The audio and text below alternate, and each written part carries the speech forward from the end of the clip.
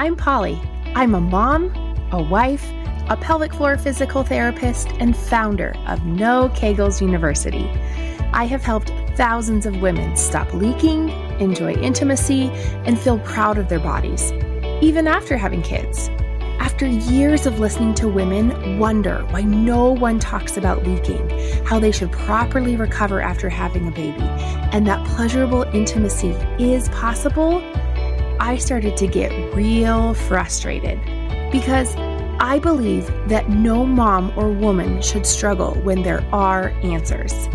It became my mission to shed light on the lack of postpartum care and the lack of discussion on issues that relate to women and their health, even if they can be uncomfortable sometimes.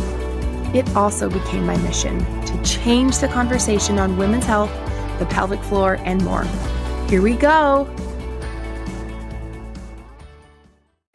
Episode 19, How to Spice It Up from Katie with Faithful Fling. A few weeks ago, I met this vibrant woman named Katie, and as she shared with me her business, I was blown away at how incredible, yet how relatable and needed that it is for marriages, especially if we're not into pornography and looking elsewhere, where we're wanting to keep our marriages incredibly faithful. Let me first tell you about Katie, and then we can get into the interview. Katie resides in Kansas City, Missouri with her husband and 4 children who have all flown the coop. She's left with an empty house, but not an empty marriage. You can find her outside doing a lazy run, visiting local donut shops, taking naps, or with her nose in the book. Katie enjoys encouraging everyone to embrace their sexuality, improve their intimacy and connection with their spouse, and to learn to have fun in the bedroom. She loves to engage in conversations about bringing novelty, fantasies, and playfulness to the bedroom by role-playing. She's been married for 24 years, where she still dates at least every other week. Hi, Katie. Welcome to the podcast. Thank you so much for having me, Polly. Of course. So when I met Katie, I think it was almost a month ago, and when she was telling me about her business and what it entailed, I knew that I needed to not only explore it for me and my husband, but I also felt that there was so much value in her business and in her membership that I wanted to be able to share it because it's a topic that I feel strongly about. And it's also a topic that once a lot of my patients and coaching clients and many women, once you get past that painful intimacy, sometimes it's hard to figure out how to put that intimacy back together. So that's why Katie's here. So Katie, why don't you tell, or at least tell everyone else a little bit more about Faithful Fling and what made you decide to create it. We'll start there. Awesome. Thank you so much. My husband and I, we decided that we wanted to create the thing that we wish existed. So what we decided to do is we used to explore together with the idea of role playing together. So we would just create little scenarios and have role play dates, just John and I together. And we really wished that there was like a safe, classy place that we could go to that would help us with like character development or location ideas and things like that, because we just had a fabulous time adding novelty and playfulness into our marriage that we decided that we wanted to create a website for other couples to experience the fun and newness of having a role play date together. So we named our business Faithful Fling because all of our role play dates will be between just you and your spouse, hence the faithful part. And then we wanted to add a fun and flirty word to our role play date nights. So we came up with Fling. So that is what we created and we love it. It helps you by, we give you like all of your character development, location ideas, spice it up section for someone that really wants a spicy night. We give you links and costume ideas, dialogue suggestion. It's just like a fabulous place that you can go for an entire role play scenario to be displayed right there in front of you. And then you and your spouse have a fabulous time putting it together and having a great date night together. This is exactly why I think that this is such an incredible resource for women. And one of my most favorite things is what you said. It's between you and your spouse only. So, and just to even add the word that I really liked that you said was classy. I have also seen that among my patients and coaching clients that they've had such a hard time that they want to expand what's happening between their husband and themselves, but they don't know where to go. Or when they do look, like, I think maybe you said this in conversation that, sometimes things are a little raunchy and it's at a level that they're not quite ready for. Absolutely. It can definitely give you some anxiety on where to go. I'd love to mention that our website, we don't use explicit images or language, but we do have that Spice It Up section that does offer some spicier suggestions that you could use to implement in your fling if you decided to. And also, with that being said, your spouse would have no idea that we even gave those suggestions to you, because you only get to see your role of the fling, and and your spouse only sees their role of the fling. So we leave those two aspects are totally separate. But the way I'm able to write it, they blend well together. But the reason we do that is because we want everybody to be able to have the ability to add or take away any part of a fling that they don't love, including the sexy spice it up options. So there's no unmet expectations. So that is like a fabulous point that I would love to make, is that we write it and tell everybody exactly what their spouse knows about their role and what they don't know. And you can choose to take what you want or not. And there's no unmet expectations. It's all fun, classy, and anything that you would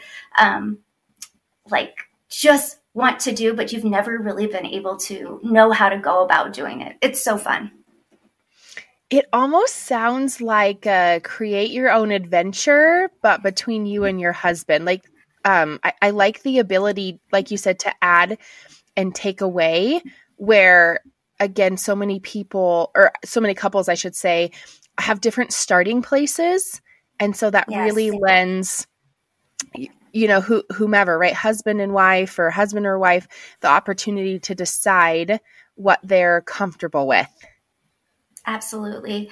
I think that having great communication skills is going to be really, really an important factor in deciding if you even want a role play date together or anything else you might want to spice up together in the bedroom, is having communication skills to be able to discuss with each other if it's even something that you're interested in doing. And I love to mention that we offer a free 21-day trial, because we believe that a husband and wife should be able to decide together if having a role play date together will be a mutually connecting and pleasurable experience at no cost to them. So that is something that we offer to every single person that signs up, so that they can decide together if it is. We also love to give you tips and tricks and hints on how to get into character. So you can kind of just anything you try new, if you practice it, you get better with time. But I did want to also mention to you something that we offer on our website is a name change option. So names are super important. And our first fling or role play scenario is called the test drive, because we want you to be able to test out a role play date together and test out Faithful Fling. So we just decided to name it the test drive, and it's a really fun and flirty way to go on a date together with your spouse, just in a different persona. But we have a name, and her name is Indy, and maybe you don't love that name, or maybe you want to be yourself, and you can just change your name and it auto generates it throughout the fling description, and it will just indicate whatever name change you decided to put in there. It just changes it throughout the description. So that is one fun way that people get to decide. Maybe the first time they just want to play as themselves, and then maybe a few more flings down the road they decide, you know what, I'd love to try to be Lydia for this fling or something like that. But that is a really great way to decide and ease into a role play date, is just using your own name.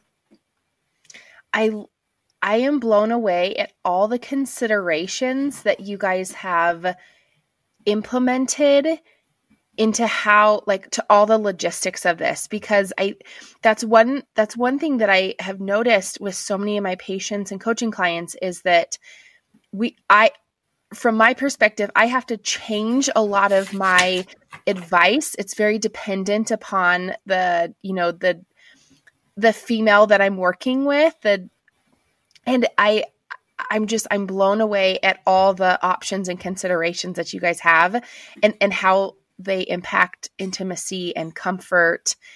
I'm blown away. This is really incredible work.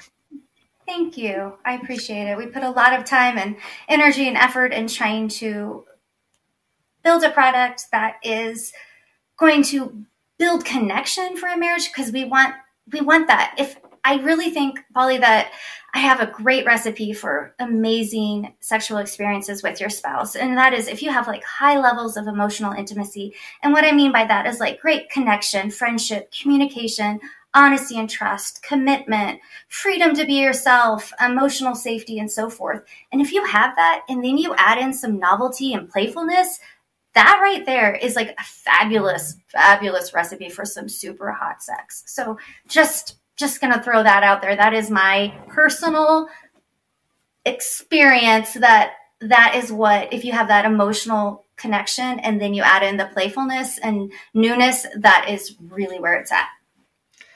I'm glad you brought that up, that you said it was your experience. So I'm curious, when you and your husband created this together, would you mind sharing a little bit about the season of life you were in? Because I'm in a different stage of life than you are with my kids. We've talked about that previously. I have littles, and yours are quite a bit older than mine are. And so life just looks different. And so I'm just kind of curious, how, like, was it your season of life that led you, or you mentioned that a little bit. I'll go ahead and let you, but I'm just kind of curious if your life season played a role into this at all. Thank you. Thanks so much for asking. The first time my husband and I decided to like explore the idea of role playing together, our children were ages 1, 3, and 5.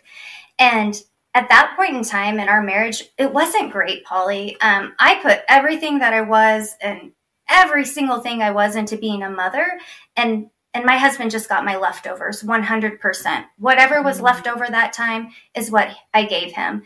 And it would be very fair to say that the same way with my husband. I mean, he was really into his career and trying to figure out how to support a family, that we did not have high levels of emotional intimacy. It wasn't fabulous. I would have probably chosen to go to a movie with a friend rather than with him, and probably the same way. And we just had to work really hard to try to remember the people that we were when we got married, and just not pigeonhole myself into just being a mother anymore. And not to say that role playing is certainly like what was the thing that changed everything around, but it wasn't. But when we did our first role play date, again, the ages of kids were ages 1, 3, and 5, super young, busy all the time. Nobody slept through the night. He made like a little comment like, "Hey, Katie, how come you never dress up for me anymore?" Because we had seen something on TV and she was just like a little bit into character. And inside my head, I was like, "Are you kidding me? Like, why don't you do this, this, and this?" But for once, I was just kind of quiet, and I got a little bit curious about the question, and I thought about it, and I was like, "Why don't I dress up for him?"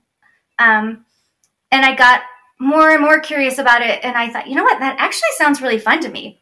I'm going to give this a try. So I went ahead and I took my 3 kids with me, and I went to Forever 21. It's just this little, it's a store. They sell inexpensive clothing, and I found this one little like plaid skirt, and I decided, you know what, I'm going to spend the $14 on it. I usually would have loved to have gone to Target and let 3 of my kids pick out a $5 toy. But this time I decided, you know what, I'm going to invest a little bit in me and John. And I did. I put the kids to bed one night when I knew he would be coming home late from soccer.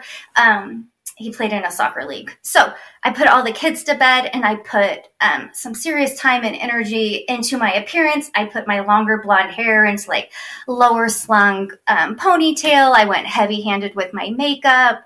I put on this shorter skirt with like these brown church boots that I typically wore that like went up to my knee. But if you like match that with like a sexy shorter skirt, like it totally changes the whole look of a boot. Of course. I had fun with an old t-shirt that I had. I kind of cut it up to make it a little bit sassy. And when I heard the garage door open, I actually opened the door and I said, Professor Jones, I've been waiting on you. And his face was like, oh my goodness, what is going on? Like, who is this? Like, this is the best day ever. And I remember the look on his face and I thought, when was the last time I surprised him like this? Like, when has he looked at me like, wow, like what is happening? And to give him full credit, he said, like, just kind of seamlessly was like, I'm sorry I kept you waiting. Like acted like he was like Professor Jones. So like, Cool. It was really, really unique experience. And with that being said, I would probably have a conversation.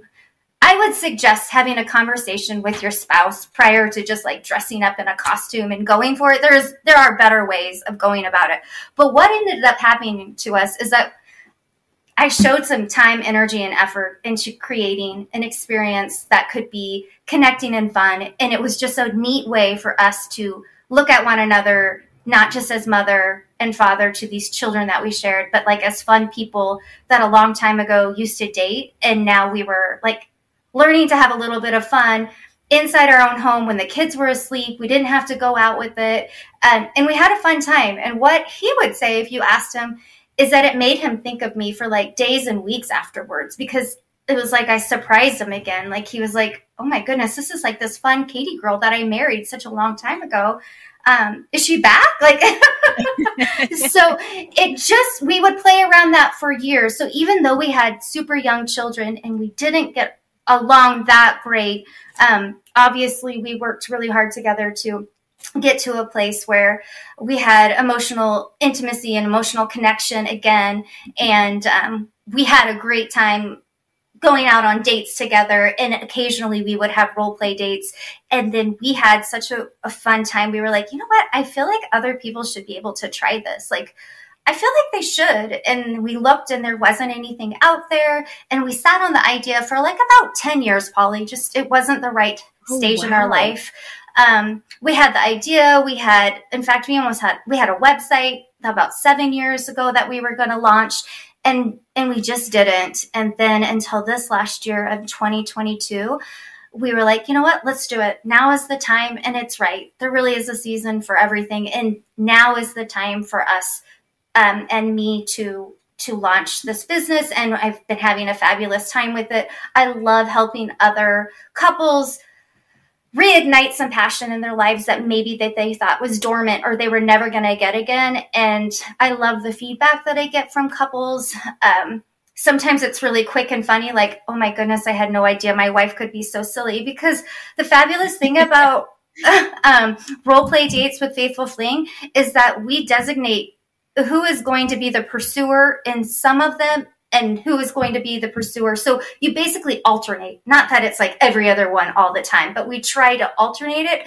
And that can be a really unique dynamic, Polly, for a marriage that maybe one person is always the one that's initiating. Yeah. And if it's the other way around, it almost gives you permission to like, oh, okay, well, I mean, the suggestion was given. I'm going to choose to take that suggestion.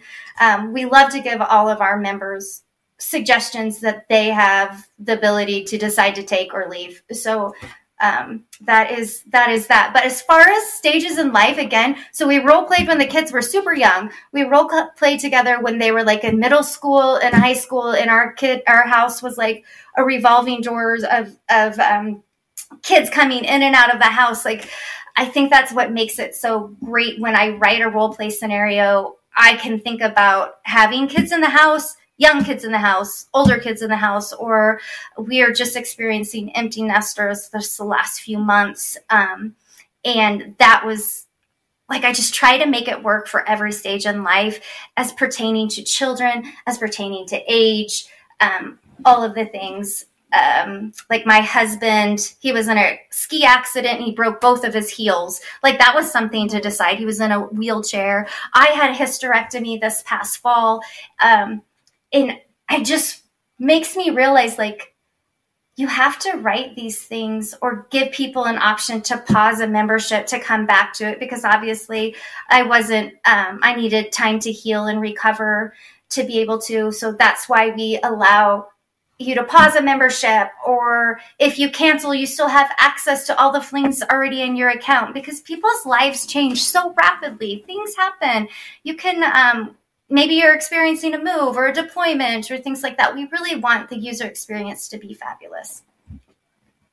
Yeah, I don't know how much more I can iterate. I feel like you guys have really, and maybe just because it sounds like you guys have been through so much, like you talked about, you weren't having a ton of time to devote to him early on, but then you've really been able to, it sounds like, improve intimacy emotionally and physically through the different seasons. And then, as you talked about, you had a surgery, he had an accident, that there's all these other components that it's okay to, take a break and, and kind of pause, whether it's with the membership or just in your in life. Yeah. But also that it's possible amongst all of that, all those different seasons. Like you said, it made me think, because I'm not in the teenage years yet with my kiddos, but it makes me wonder, okay, like you don't have to put that on pause. Like I've heard a lot of women suggest, like, oh yeah, when the kids are out of the house, then we can rekindle things, or then we'll have more time together, or that type of a thing. But it's still possible. That's what really spoke to me. Thank you. I will say, though, with the empty nester, just because it's so fresh and raw in my mind, don't wait. Don't wait just to put your marriage on hold, or I'll just get to that when they're gone. It happens so rapidly. Like it really does. It happens so quick. But don't just wait until it's then, because you're going to be left with an empty house, an empty feeling in a marriage. Not to say that you couldn't build it back up, because you certainly can. I've definitely lived through that and put in the time, energy, and work to build something in a marriage that has been rekindled, and we rebuilt friendship and falling in love and all of those things. But I would just strongly suggest doing it now. And then the other caveat is that your kids get to see it. Your kids get to see you date your spouse. They get to see that it's important for their relationship to emulate that when they get older in their dating career. So it's great. But it is kind of fun. Like, my heart hurts as a mama, like that there's no one home and there's not shoes by the front door. Or I went to Costco and I was like, well, I don't even need anything because it's just me and my husband. But it is also really fun just being me and my husband. Like, we've had a really fabulous 2 months so far. Like, I'm grateful that we're choosing to make the best of it, and that we have like this. I'm just really grateful for a fun friendship and a really playful sex life that makes it even better. Yeah, it almost sounds like that like you said, even though your mama heart hurts, which I can't, oh man, I could just become emotional thinking about my kiddos being gone. But you guys really, it's almost like you ramped up, like you prepared for this season of life because you put the time into your marriage and to the different levels of intimacy. We did. And the great thing is that we both did it. It wasn't like just me trying to do it and he was like dragging along. We were able to both do it. And not to say that we did it right or everything is perfect either. Sure. None of that. I'm not trying to like paint this beautiful picture, because we still get in arguments or we still disagree about how things should be done. Or sometimes like he's the only human I see that whole day. So not to make it sound like it's just like perfect over here. But that part in the work that you just mentioned has been done, and we're able to like recover from those moments quicker because we have that nice foundation. So I will say that. Absolutely. That is really beautiful. I'm glad you outlined it that way. What would you say? Cause in my head, there's always those that say, oh, I don't want anyone's input into my marriage or that type of thing. So to those that might be thinking, oh, I don't need this, or maybe I wouldn't feel comfortable, I'm sure you've had these conversations with clients and customers. Would you mind sharing your experience, what you've observed, and what you would say to those? Absolutely. Okay. If I think that one of the great ways to go about is having really wonderful communication with your spouse to decide if it is something that you want to do. But a few misconceptions about role playing, whether it's with Faithful Fling or just by yourselves, there's no wrong way to do it, is that don't take yourself too seriously. Like, it's not like a real play or something that you're putting on. There is no audience. You're supposed to just be having like a playful fantasy type of date night with your best friend, your spouse. So don't worry about that. Like, as with anything you practice, you get better. And it doesn't have to be. Sometimes the other misconception is it awkward? Well, it is as awkward as you allow it to be, right? Like, I mean, my goodness, we've had role play scenarios like a baby started crying and I'm like, oh gosh, so it sounds like I need to go take care of something. I'll be right back. And like, you just pause what you're doing, take care of whatever situation, if you have to run the babysitter home or anything like that, and then you just come right back to it. That can feel a little bit awkward at first, but you'll catch on real seamlessly. Like it's fabulous. And role playing, another misconception is that it's a lot of work just to create the right scenario. And you're right, it is a lot of work, but it's a wonderful way to show your spouse that they're worth your time, energy, and effort, to have fun with them. And also use that prep work time as like mental foreplay and building anticipation, because your brain truly is your largest sex organ. But as far as somebody questioning whether it's like, is it a mental affair or something like that? I think Dr. Jennifer Finlayson Fife said it best when she said, just because children play cops and robbers as, children, and they're just pretending, doesn't necessarily mean that they're going to grow up and be cops and robbers. It's just a simple, playful time that you're having, like a unique experience with your spouse. So for me and my husband, John, it does not mean that. We've learned that anything that goes on in the bedroom that is just between us and it is a mutually desired, like we both decide we want to do it, we don't feel bad, wrong, or ashamed. So we also do not want to be the bedroom police for anyone either. We truly believe that people and couples should be able to decide together if this would be a connecting experience and a pleasurable experience to do together. Another thing that you could do is decide if you were trying to spice things up, whether it's role playing or anything else, using a toy, or you can ask yourself, will this experience be enjoyable for both of us? Will this be a connecting experience for both of us? Will this be pleasurable for both of us? Will adding playfulness and novelty enhance our relationship?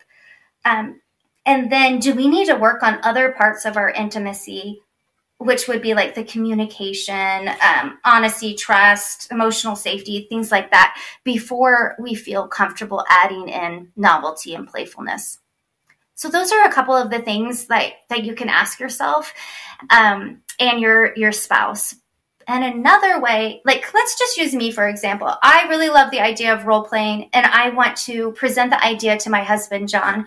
I would just go up to him and say, hey, John, I really love our sex life. And you know what sounds really exciting to me is role playing together with you. And then I would explain to him what that might look like. Like, I would love the idea of dressing up in one of my old costumes for you. Like, the idea of dressing up is really intriguing and sexy for me. And then I would just explain to him what that would look like. How do you feel about that? And then allow them to get curious. So just having open communication, staying curious, deciding if it would be connecting experience together is a strong suggestion that I have for if anyone decides to use Faithful Fling or not. Those are really good questions to consider. And I would even go as far to say whether or not you're utilizing Faithful Fling or not, or role play, but just those questions in general, just to look a little bit deeper into your marriage. I think those are really, really good questions, which almost makes me wonder. So you, in your experience, and I guess I'm just relying on your expertise, I'm thinking about patients that I've worked with in the last couple weeks, And I have some patients that have made comments like, yeah, our marriage isn't really where it needs to be. Would you say that this would be something to improve their level of being connected and like a different level of intimacy? Or do you feel like there needs to be some work prior? Is it something that, they can work on their emotional intimacy and the physical intimacy simultaneously? Do you mind just kind of sharing your opinion and thoughts on that?